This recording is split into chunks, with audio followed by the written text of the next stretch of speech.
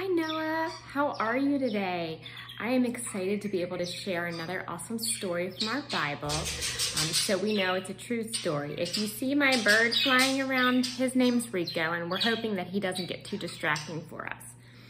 So let's get back to what we talked about a couple weeks ago. We learned that God promised Abraham that he would have as many children as there are stars in the sky. And he blessed Abraham and Sarah with a son, and they named him Isaac. Then Isaac and his wife Rebekah married, and they prayed for a baby. And not only did God bless them with one baby, but he blessed them with two babies, Jacob and Esau. And today our story is going to be about Jacob and his sons.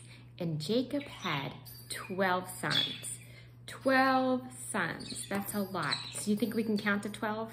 Let's try it. 1, 2, 3, 4, 5, 6, 7, 8, 9, 10, 11, 12. That's a lot of sons. We are going to talk specifically about one of his sons whose name was Joseph. And I'm going to show you a little book I have that has a story in it that has lots of good pictures. So here is Jacob, and here's his son Joseph. And then here's all of Joseph's 11 brothers. And you can see that Joseph has this very special coat on. Jacob gave Joseph a very special coat to wear. And as we're going to see in the story, it made his brothers very jealous. Jacob was a wealthy shepherd of Canaan. He had 12 sons, but loved his son Joseph the best. And one day, Jacob gave Joseph a beautiful coat with bright stripes and patterns. The brothers were jealous and grumbled, "We work harder, but Father gives Joseph special treatment. It's not fair." Joseph was not always nice to his brothers.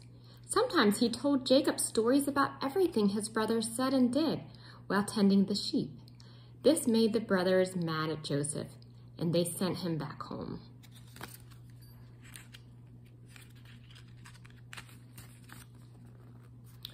One night, Joseph had a strange dream and told his brothers about it. "I dreamt we were in the field tying up wheat sheaves. My sheaf stood up straight, but your sheaf circled mine and bowed down to it," Joseph recalled. The dream made the brothers even angrier at Joseph. Can you see their faces? They are not happy with him. In a second dream, Joseph saw the sun, the moon, and 11 stars bowing down to him. He told his brothers about this dream too. Enraged, they said, "Do you think the whole family should bow down to you?" The dreams made Joseph's brothers hate him. But Jacob wondered if God was trying to tell Joseph he was special. God has a special plan for Joseph, just like he has a special plan for you and for me. Joseph's brothers took their flocks to the hills for fresh grass, and it was far away. They were gone many days, and their father became worried. So he asked Joseph to go find their brothers, to take food and make sure they're well. And Jacob loved his father and wanted to obey his father, so that's exactly what he did.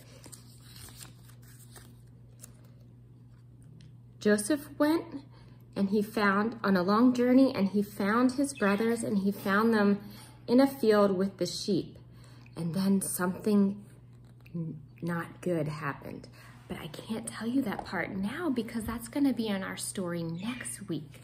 So we're going to have to wait for Miss Roberta to tell us about that.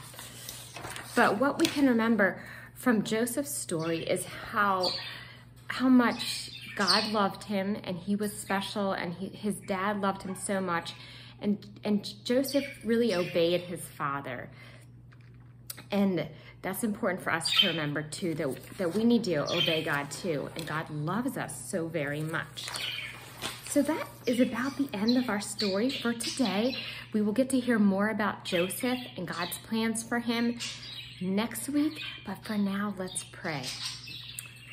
Heavenly Father, we thank you so much for this great story about Joseph and the plans you had for him, and just how you show your love through this story, how Jacob loved him so much, and he showed him he loved him by giving him a special coat. And we're thankful for all the people in our lives that love us so much. And we're most thank you for your love, God. So please be with us this week and help us to see your love all around us and all the beautiful things that you make. And we love you and praise you in Jesus' name. Have a great week, Noah.